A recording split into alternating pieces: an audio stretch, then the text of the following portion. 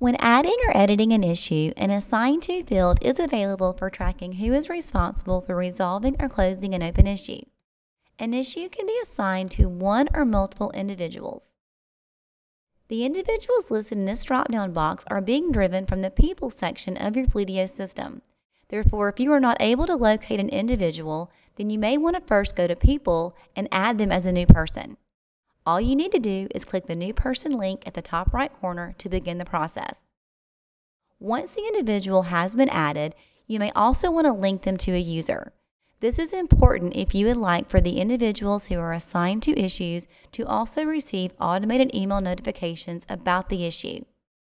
All you need to do to link a person to a user is click the individual's name, click Link to User, locate the user from the drop-down list, and click Link Selected User.